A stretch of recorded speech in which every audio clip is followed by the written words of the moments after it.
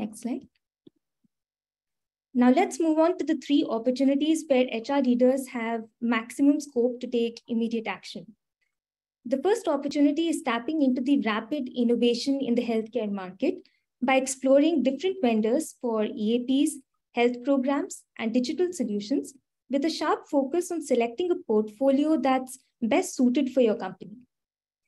The second opportunity lies in moving away from a traditional one-size-fits-all approach to the benefits model to one that is more individualistic and tailored to employee needs. And thirdly, we recognize that mental health has received a lot of public attention lately, but there's so much work to be done in this space.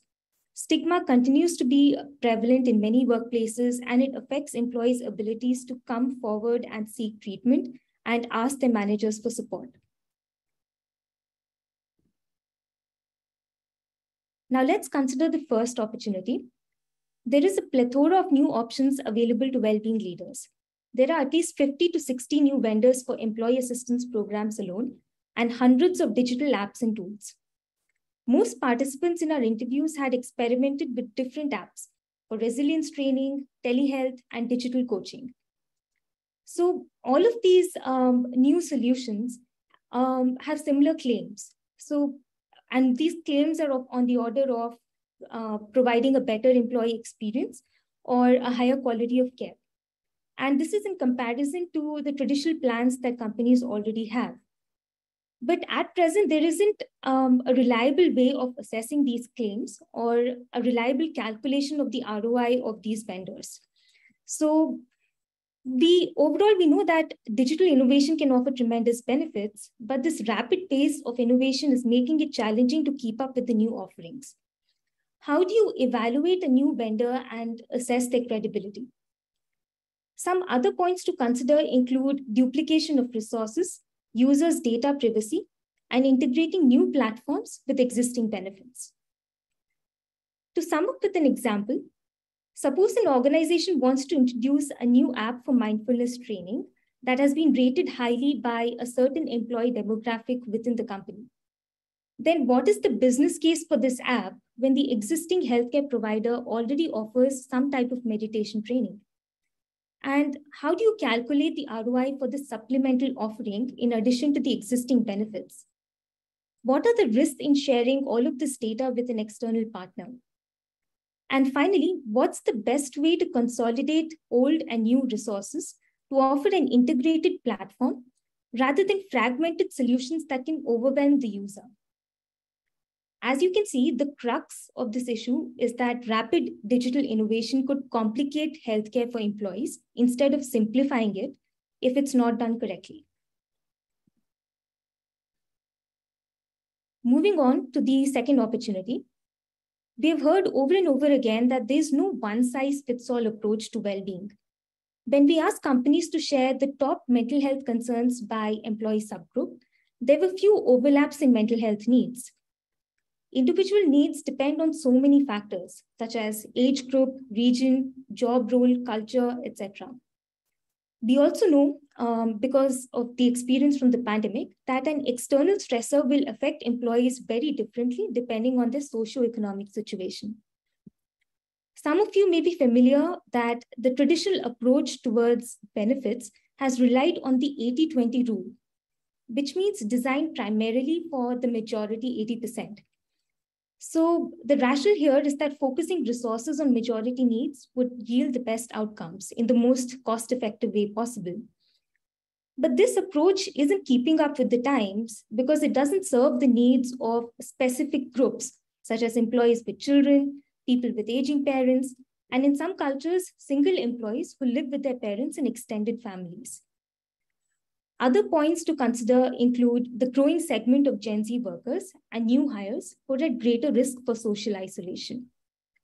We also know that frontline and hourly workers are more likely to experience financial stress, whereas salaried workers and caregivers are more likely to experience burnout.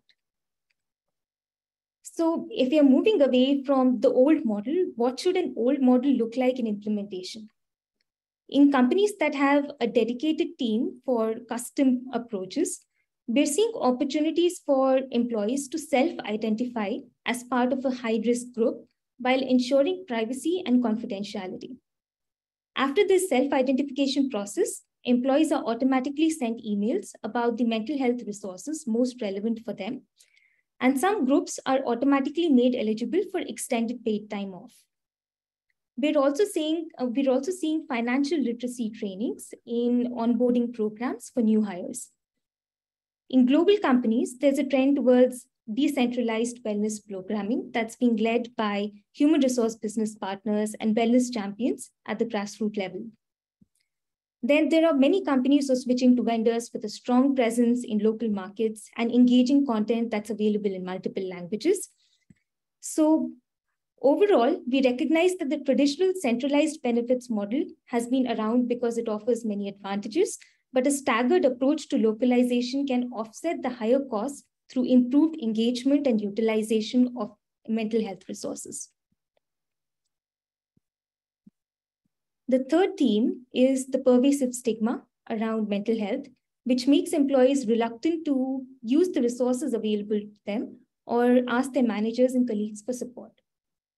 Stigma is not the same as a lack of resources. It's a self-imposed barrier resulting from cultural perceptions around mental health. Stigma also occurs at an organization level when fewer resources are invested in mental health compared to other aspects of well-being, such as physical health. But stigma differs by culture, country, demographics, and other factors. So a global awareness campaign that takes place once a year may not achieve the desired impact for reducing stigma. There's a need to work closely with employees to create engaging communication campaigns that resonate with the target audience. We've heard of companies implementing stigma-reducing campaigns, and some of the effective components of such a strategy looks like a focused campaign with relevant messaging and a high recall value, or a stickiness component of where employees are emotionally invested in the campaign. Such a campaign requires a comprehensive communication strategy with a balance of digital and non-digital platforms. Use creative posters and booklets to reach frontline employees who may not always be at their computers. Thirdly, educating managers plays the single most important role in reducing stigma, because a company could have generous benefits such as paid time off or extended work from home policies, but employees may be reluctant to approach their managers for these benefits. To create a psychologically safe workplace, have open conversations on difficult topics, bring up current events and how team members are coping with them. And this can also help employees to be more self-aware and start balancing their work-life priorities. Another important point is that culture always starts at the top. So when leaders talk about their personal stories in town halls and team meetings, it can encourage employees to be more self-aware and comfortable asking for help.